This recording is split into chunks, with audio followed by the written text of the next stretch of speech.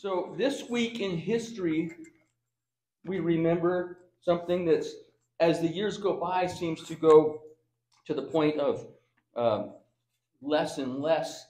As the date gets further and further away from us in time, it seems that people say time heals all things, and it somewhat takes the edge off of things. But this week, we look back at a historical event that happened in our country on 9/11. And we see this, and we remember this incident called the 9/11 incident at the Twin Towers, and we watched in horror in what turned out to be not just an airplane crash, but we see that there's intruders from a different place that attacked our beloved country. And it caused us horror seeing these outside intruders doing this. And so therefore, we then set our military guard in place, and we even set our personal guard in place against outsiders. And with that, we came together as a nation in the comfort of the perceived unity and safety that we had with fellow patriots. It caused us to come together as patriots against, in our thinking, against the outsiders who have attacked us. And so we see that example. And yet, with such great devastation from outsiders, the Bible describes an even greater threat coming from within by those who have been trusted as real Christians. The Bible says that that's even a greater threat than that coming from the outside. The ones that we thought we could trust are the greatest threat. The term apostasy then means a falling away and a deliberate and permanent abandonment of faith previously claimed. Therefore, apostates, the ones that do this, are the greatest danger of the church. And we are then, as we see and we saw last week, we're going to look at it again today, we are called to contend or fight against this. How do we do that? What are we supposed to do about this? Because we were told last week, and we will be reading this passage, that we are to contend for the faith. What does that look like? Well, first of all, in this passage today, Jude 4-7, it gives us 4 reasons to give you confidence in contending for the Christian faith. While it seems like an intimidating task, this passage today will give you 4 things to give you confidence in recognizing that you need to contend for the faith and that you can do it and that you can have success in it. And that's what we're learning today. So we're in the book of Jude. As I said, we go through these books of the Bible. We started at the beginning of Jude. We're going to go through the end. And we're today in Jude 4-7. So I'm going to start reading that passage, but I am going to begin in verse 3 that we worked on last week because it gets us into verse 4. Jude, verse 3. Beloved, while I was making every effort to write to you about our common salvation, I felt the necessity to write to you, appealing that you contend earnestly for the faith which is once for all handed down to the saints. Now here we go for this week's passage. For certain persons have crept in unnoticed, those who were long beforehand marked out for this condemnation, ungodly persons who turn the grace of our God into licentiousness and deny our only Master and Lord, Jesus Christ. So we see with this, we are in the book of Jude, and Jude is appealing that all Christians contend for this true faith that was coming down through the ages, through the Word of God, and we are to contend for that against those groups that claim the name Christianity, but they teach about a different God, a different Jesus, and a different gospel. And so we are to watch out for that. And with this, then, we are to contend for the faith that's handed down, which is the Bible, which is the truth of the Bible. Which Jesus are we talking about? Which gospel are we talking about? What the Bible says is that one that was handed down. That's the one that was handed down through the Jews and now to us in the New Testament, which we then share the heritage of that with the Jews. Therefore, what we see, and we've been talking about this, different interpretations come out of the Bible. What can you really believe? Aren't there a bunch of different interpretations? These interpretations come from sources outside of the Bible that influence these different interpretations. So we see then that the unbiblical teachings of false churches today are a result, and as you look back into history, and we'll do that here and there, that the unbiblical teachings of false teachers today are a result of dreams, visions, or ecstatic experiences. Therefore, these organizations have started with their trajectory already tainted by so-called outside things and dreams, visions, and experiences that then cause them to interpret the Bible a different way. That's why they all have different interpretations, because they have an outside influence. And as we'll see then that they are, this trajectory takes them away from the true faith, as with all, and you got to get this part, as with all of Satan's lies, they bait people with a hint of truth. There's always a hint of truth that bait people in. But they add the sinful ingredients that appeal to the flesh. They sprinkle in a few more things, sweeten things up a little bit, that will then taint and makes the whole message bad. And that's what happens. And so we talked about last week the false doctrine, which is apostasy. This week we're going to talk about the false teachers, which are the apostates. And this is what Jude is telling us. So we see again that Jude gives us 4 reasons to give you confidence in contending for the Christian faith. Confidence, meaning if you have to do it, it's intimidating. First, we see the first reason we have is because we can see that the plan of apostates. Jude gives us the plan. He tells us what their plan is. We get the inside scoop of our enemy. For certain persons have crept in unnoticed. So this is the first part of the plan. Deceit. They've crept in unnoticed. They use deceit in their plan. They crept in unnoticed, meaning to slip in, sneak in stealthily. That's what Jude is telling us. Peter warned about this, as we just read earlier, that they would come in.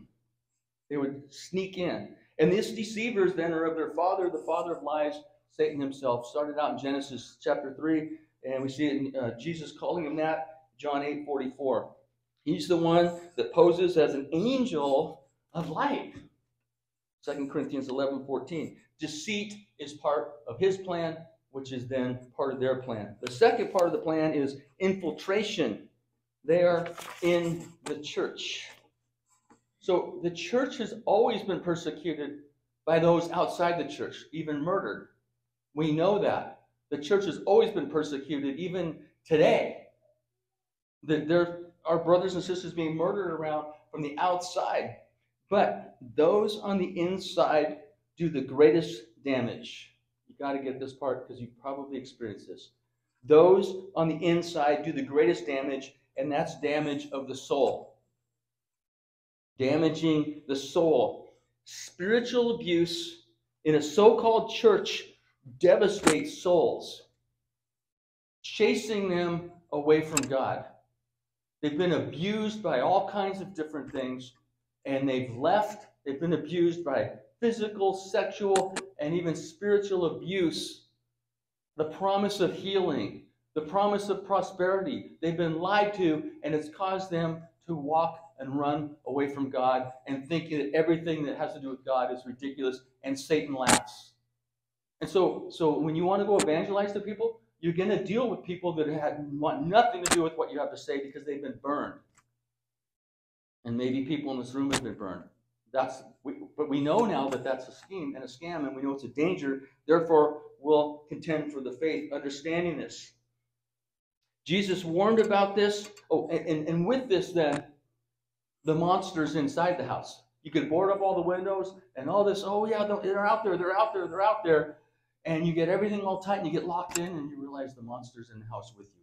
That's what we're talking about here. Jesus warned about this with the parable of the wheat and the tares, that Satan would secretly plant his own in the church. Matthew 13:24. Jesus does this in this parable of the wheat and tares. Sometimes their sin is seen as they approach. They're starting to come in, they say a few things, you know, oh, this guy's a phony. Other times you don't know it for a while. This is what we learned from 1 Timothy 5:24. Paul is warning Timothy, hey, there's some that are really sneaky. Other ones are so obvious they have their stuff all over the front of their shirt. Other ones you're not going to know. But Jude will continue to give us their description and their destiny throughout his word, throughout his letter. And pastors and elders are to lead this charge for the truth being entrusted to them. The pastors and the elders are responsible for keeping the truth that's been entrusted to them and not letting it get messed up or tainted by somebody coming in the church. And with this, as Paul tells Titus in Titus 1:5, he needs help. He needs elders. He needs a plurality of men to step up with this. And that's what we're crying out for the church. It's hard in society. The word men is really a bad word, and in the church it's even hard. This is why we need the men. The pastor needs help of a plurality of elders and as other men leaders to help. So therefore we see the plan of the apostates is to deceitfully infiltrate the truth with falsehood to cause Christians to stray into spiritual devastation where they never want to hear the Bible again. And Satan's laughing. And now we're trying to go out and tell them the truth. And they don't want to hear it. That's what we're dealing with. It's a big deal. That's why we have to fight for it. The second plan then is, what we see is the plan for apostates. So there's the plan of apostates that should give us comfort that, okay, we can see what's going on. We can see how they operate. The second one is, this should be encouraging for us. We see the plan for apostates. The second half of verse 4. Those who were long beforehand marked out for this condemnation. They are marked for condemnation. In other words, they are written down in advance. God already knows who they're going to be. We can see already the beginning and the end of the story. That should give us comfort. It's no surprise to God. We get sideswiped by something or blindsided by something, and it kind of freaks us out. But the bottom line is this is already planned by God. He allowed it, and it's all under control. He's got this. And that's something that should be encouraging for us. They were written down in advance in both doing these things and being punished for them. And as we read earlier, Peter told us about that in 2 Peter chapter 2 that we just read. And we see this, Jesus was talking about Judas Iscariot. You've heard of that apostate guy. And in Matthew 26:24, that he was marked out, written down that Judas would betray Jesus. It was already part of the plan. Jesus wasn't blindsided by this. It was part of the plan, and at the same time, Judas is responsible. Woe to him. Woe to that man, Jesus said, and that's the plan for apostates. We know that God planned it to happen. He already wrote it down. We already see that it's going to happen, and we see what's going to happen. So we don't have to be intimidated by that. We can see the end of the story. And then we see the person of the apostate, the last part of verse 4. Ungodly persons who turn the grace of our God into licentiousness and deny our only Master and Lord, Jesus Christ. We've heard all kinds of adjectives describing Jesus, but here it's Master and Lord, both of them hitting you real hard with who's in charge. They've denied Jesus as Master and Lord. So the ungodly meaning anti-God, basically anti-Christ. They hate God. They have no fear of God or reverence for God. They're licentious. It says they've turned the grace of God into licentiousness. And that licentiousness is a lack of self-constraint, which involves conduct that is already out of bounds socially and especially biblically. They have no constraint. They just go do it. They think this way. They think it's okay. They convince you that it's okay because supposedly you'll get forgiven anyways, don't worry about it. And it's basically self-abandonment. And this almost always refers to sexual sin. Throughout the Bible, Mark 7:22, Romans 13:13, just as a start, all through the Bible, this word licentious means sexual sin. Sexual immorality is the key factor in the life of an apostate. You'll always see some kind of twisted, which we're going to talk about this more later. We call it today gender confusion, but it's really gender condemnation. The twisting of gender-related or sexual-related issues out of bounds completely, and it's beyond confusion. It's called condemnation. And we see that even in this passage that Jude is talking, verse 8, 16, 18, and 23, constantly talks about this. And they're perverting or turning or removing or changing the grace of God to tweak it to meet their own desires. They're planning to sin with the attitude of, well, he'll forgive me later, which is called conspiracy. in the criminal system. And then relying on God. Don't worry, he's a God of grace, and then encouraging you to do it too. Don't worry, you'll get forgiven if you're really a Christian. This is what he's talking about. We see this in Isaiah 5:20. You know this one. They twist good into evil and evil into good.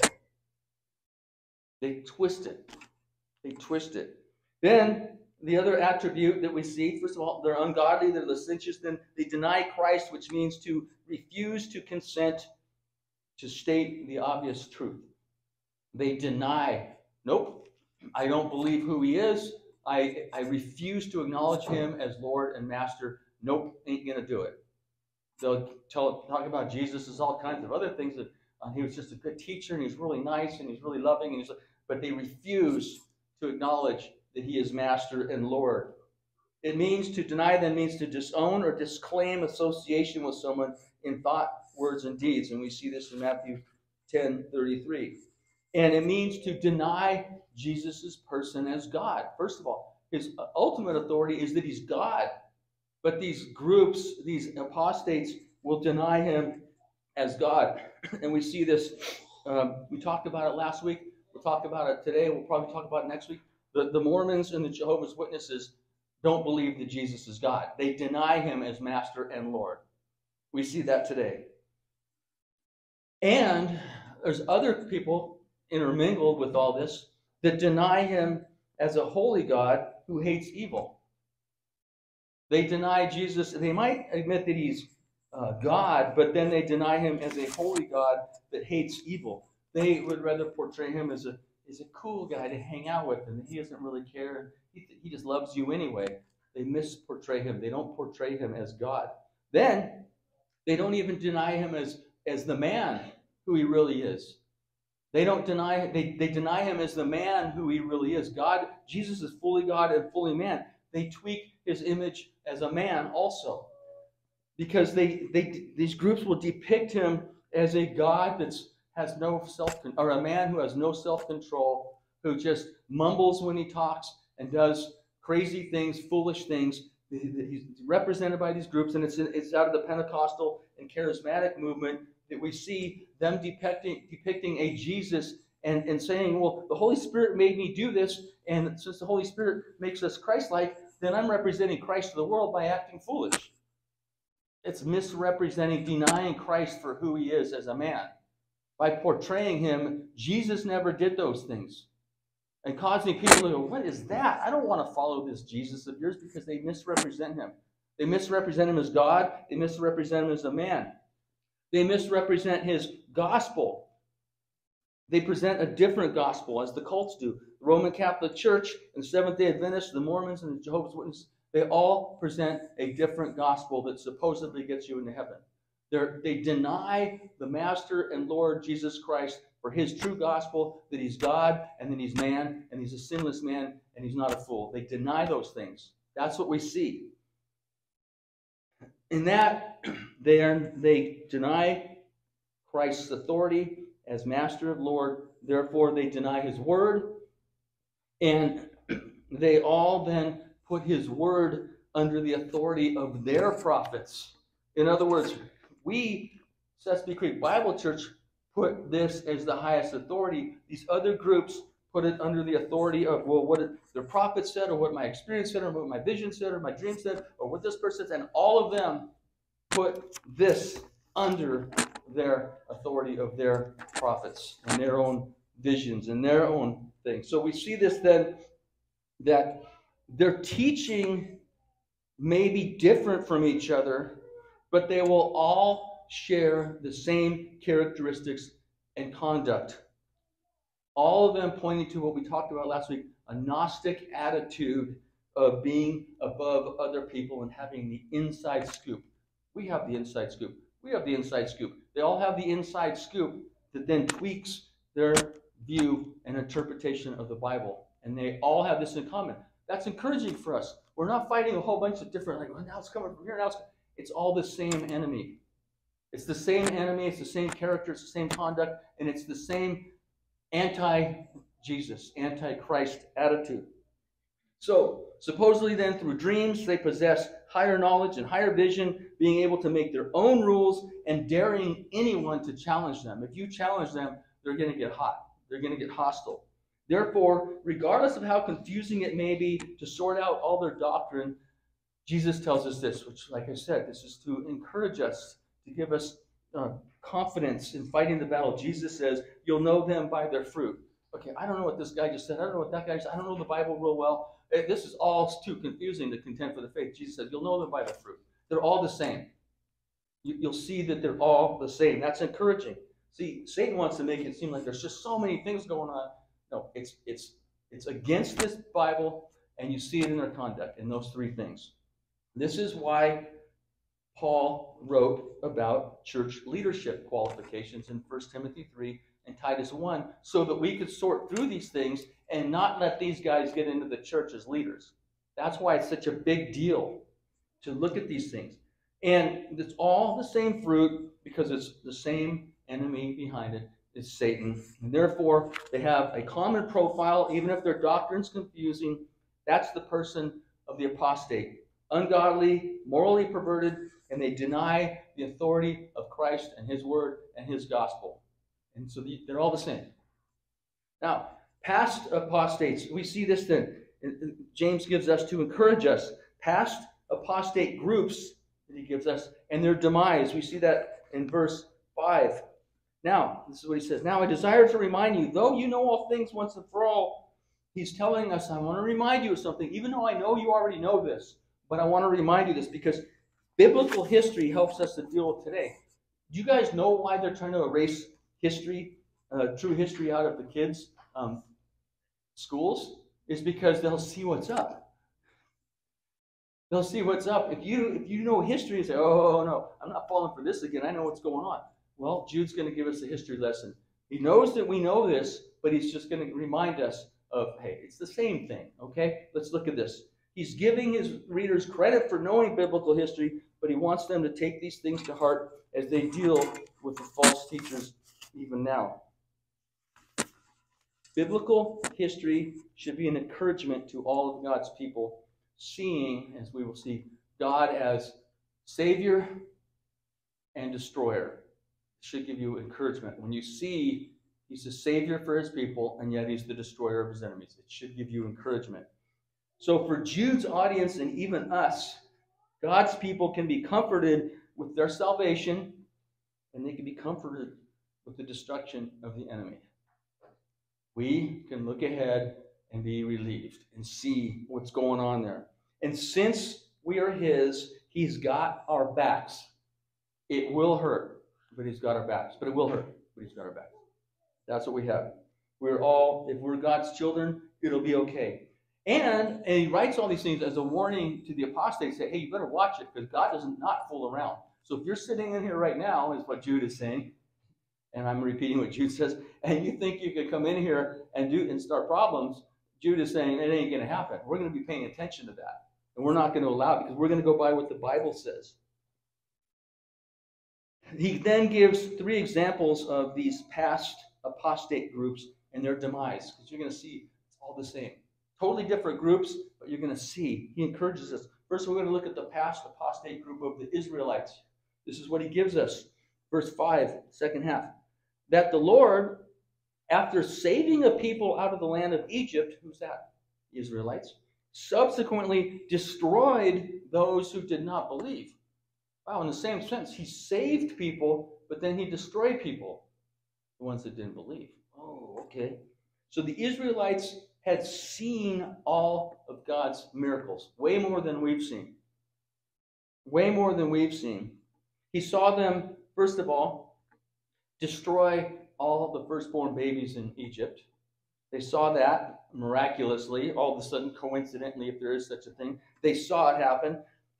They saw him save approximately 2 million people out of Egypt in one night. They saw this. They walked. They were part of this.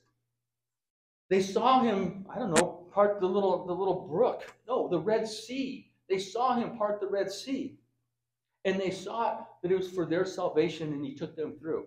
And he saw that it was to destroy the enemy. He saw part the Red Sea to save his people. He saw him bring this Red Sea back to destroy the enemies. They saw this.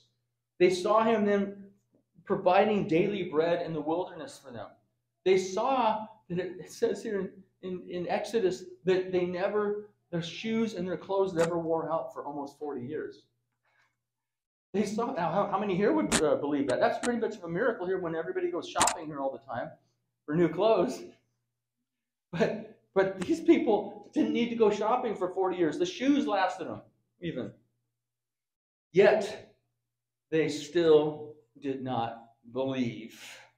And the main example of this was when he was ready to lead them in the promised land. He sent the spies out, and they came back, and most of them said, it's really scary. But Caleb and Joshua, who actually trusted God, said, yeah, it looks pretty scary, but we can take him. Why? Because he's telling us to do it, so let's go. And they said, oh, no, we're scared. We're going to believe these other guys, and we ain't going. God says, okay. So total unbelief, they rejected God's blessing of the promised land, and what happened to them?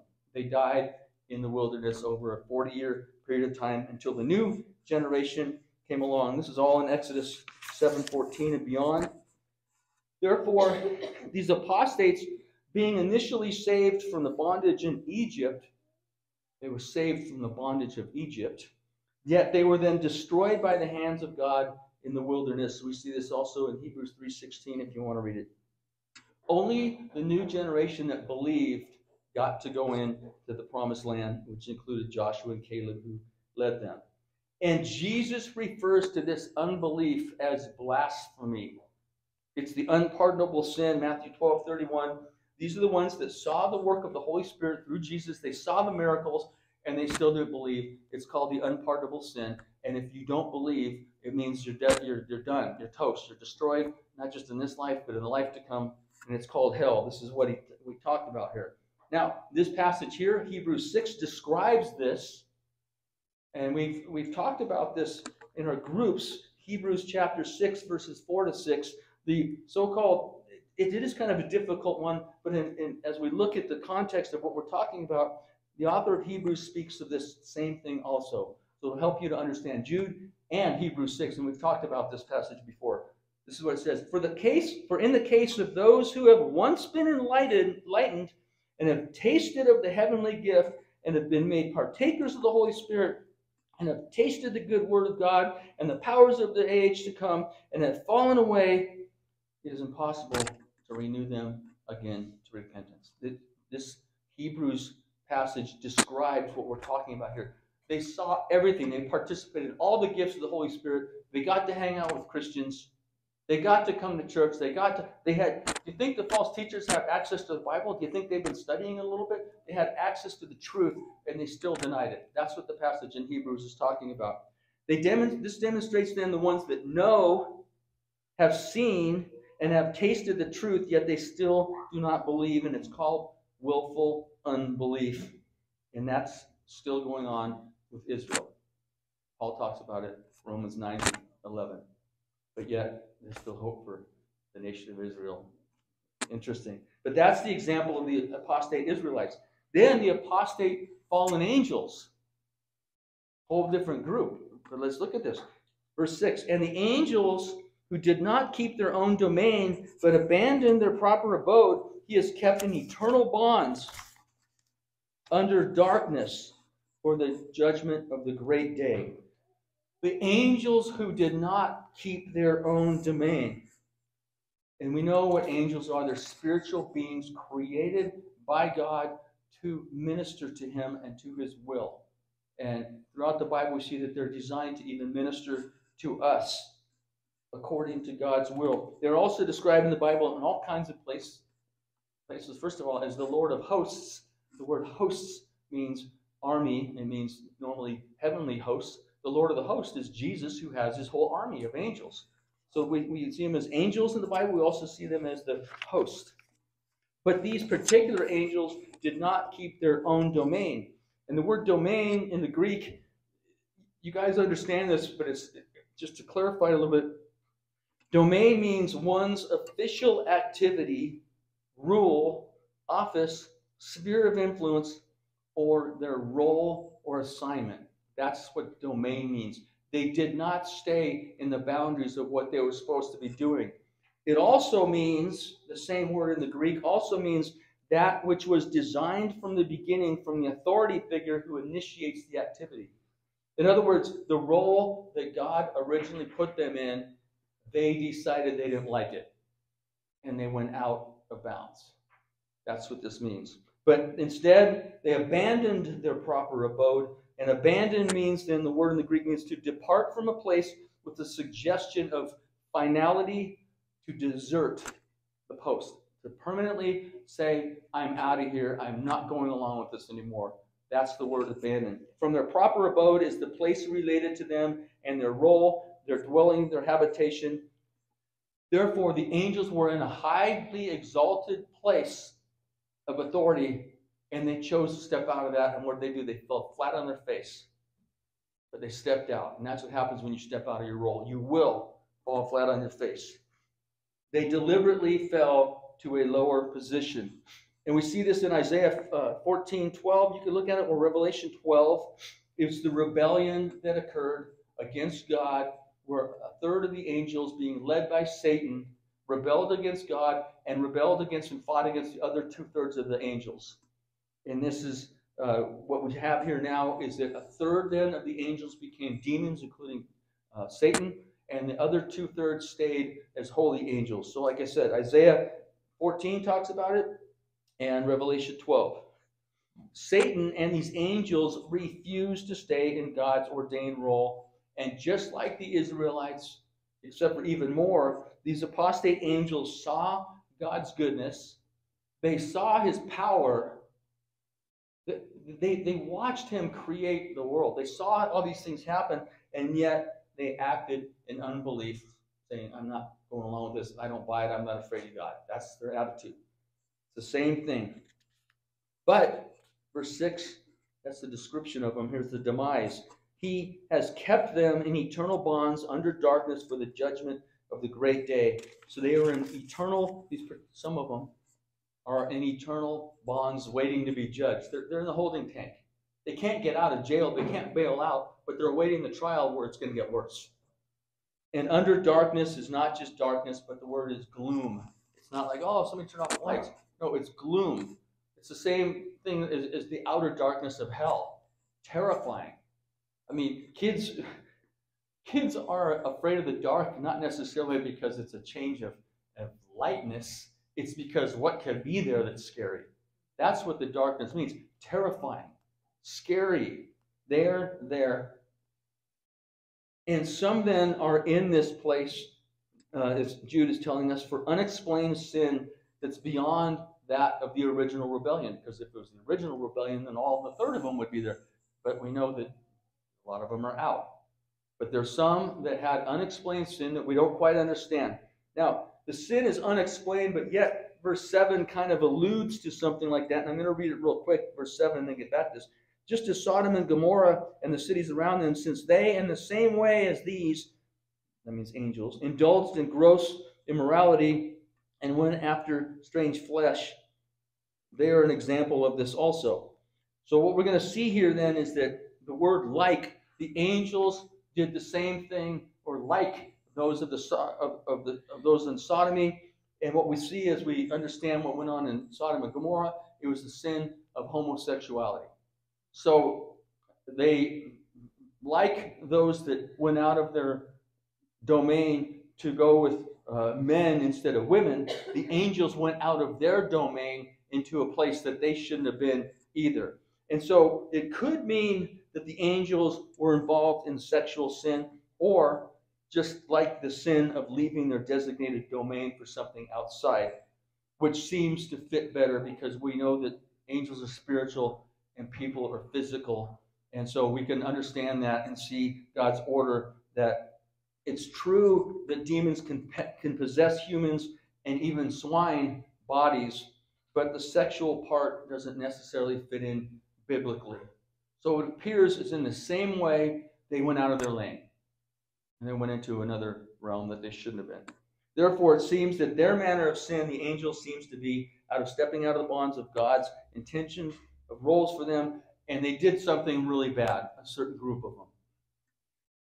And we'll see then that this is a huge trait of the apostates in their rebellion against God's roles as defined by his word. We're going to see that apostates always flip things around and say, oh, you could be in this role even though God says you can't.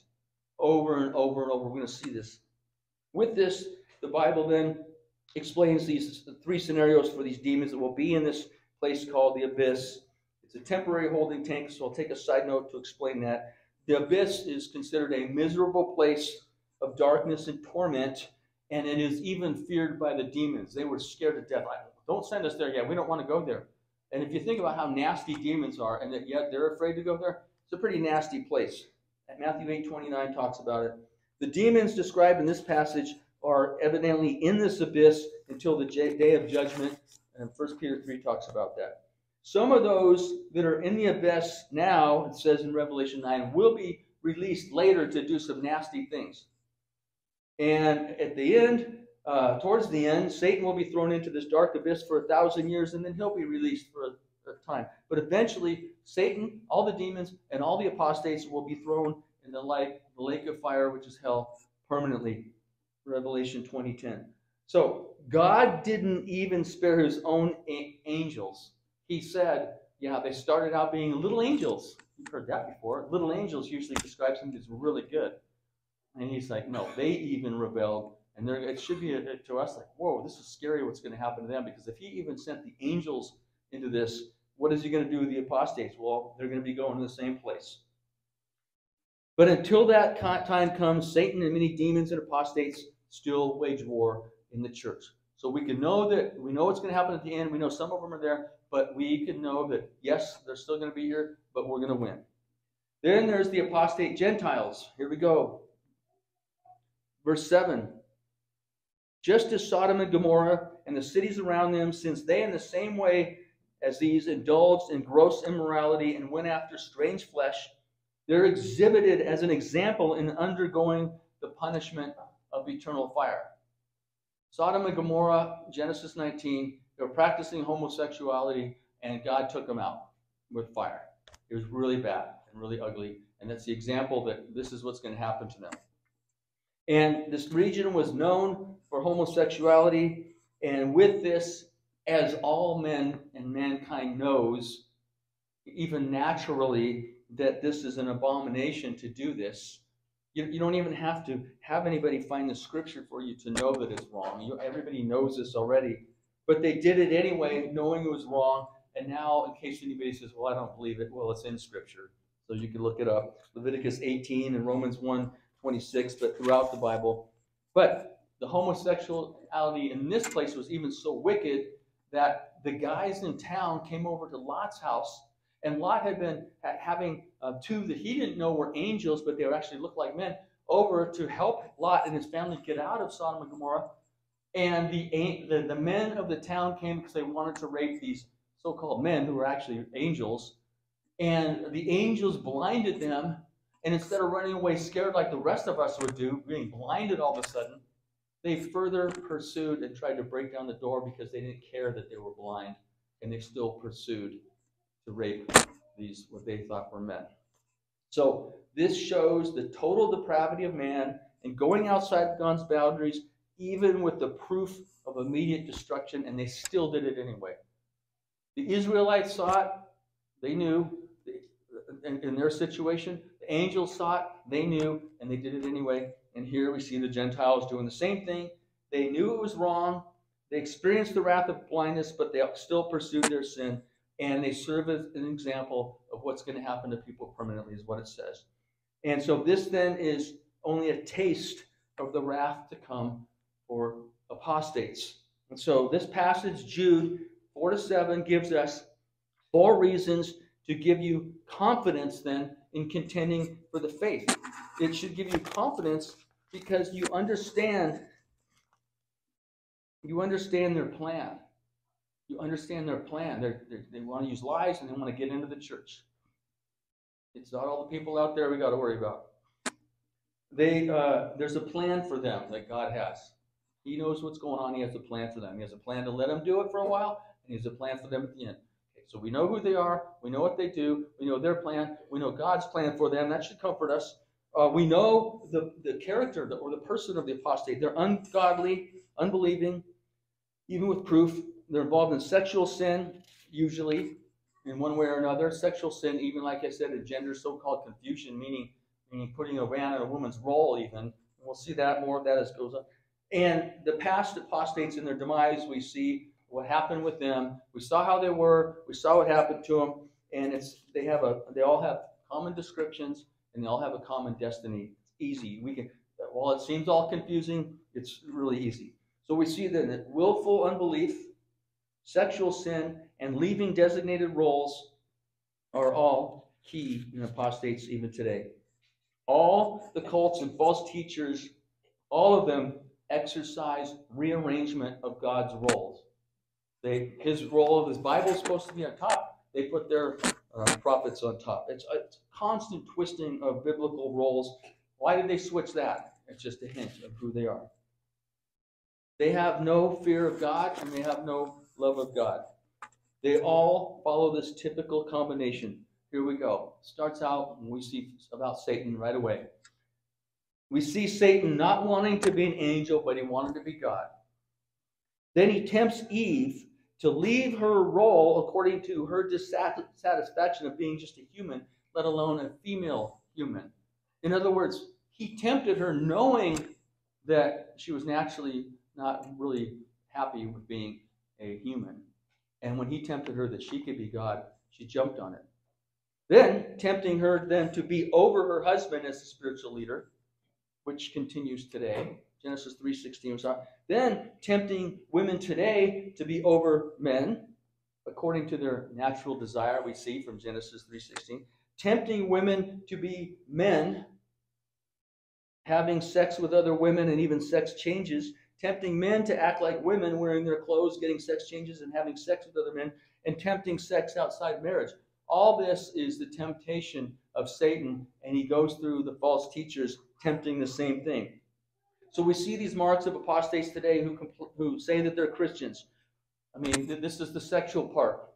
We can see this out of the roles. In the Roman Catholic Church, forbidding men to marry women, but then condoning men to have sex with young boys. In the Pentecostal movement, the founder was arrested for having sex with 2 young men. This was the root or the tree that could never bear good fruit, Jesus says. In the same movement, the founder of the Foursquare Church divorced her husband because she supposedly was told to in a dream, and for her then to become a pastor because in her dream it was now okay to divorce her husband, which is out of her role, and then to become a woman pastor, and that's the founder of the Foursquare Church. And then by the continuance of false teachers tempting women to be pastors. In the same way Satan tempted Eve, you don't have to just be stuck there as a woman. You can be somebody important. Within this, we see another guy with the charismatic movement, a strong influence for the Vineyard and Calvary Chapel, named Lonnie Frisbee, who came to be known as a homosexual who eventually died of AIDS, and he was just recently glorified in the movie The Jesus Revolution. That's the foundation of these trees that we see. They come out of false teachers, apostates. Not to mention, and you guys already know this, it's the exact obvious one, is the gay pride flags on so-called churches and how they support it. You guys already know that. But this is the other thing. You got to get this part. Those are the obvious ones I gave you. Everybody can see that, and everybody here has seen it one way or another. But those are the obvious ones, but you got to watch this one, the real sneaky ones. You have to watch the real sneaky ones. They're the ones who portray their doctrine as being totally biblically sound. In other words, you could look on their website, you look at their doctrine statement, and it's like, wow, that's right on. That's the right doctrine. But you got to look at the guys, because some of them don't personally believe it. They don't have the confidence in it, and they don't have the integrity to teach it. So they look really good. But then you get in there and you start asking them, well, your doctrine statement says, well, I don't really, we have that. That's the doctrine statement of our organization. But you can see that too. So you got to watch those, the sneaky ones. Basically, though, they all have the same descriptions and destinies as the really sneaky ones. And there are the ones that are still even in the real churches and haven't been discovered yet, and it's going to happen. And you see it, and it happens in the best of churches. All of a sudden, something happens, and you see it happen. So with this, then, we as Christians are called to contend for the true Christian faith.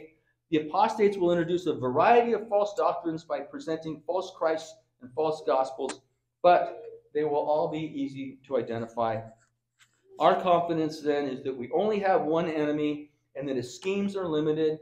He has many workers, but we know that their destruction and our salvation, and we are on the winning side, and we know the end of the story. And I'm going to read that to you right now. Revelation 22:12 says this. Jesus says this, "Behold, I am coming quickly, and my reward is with me, to render to every man according to what he has done.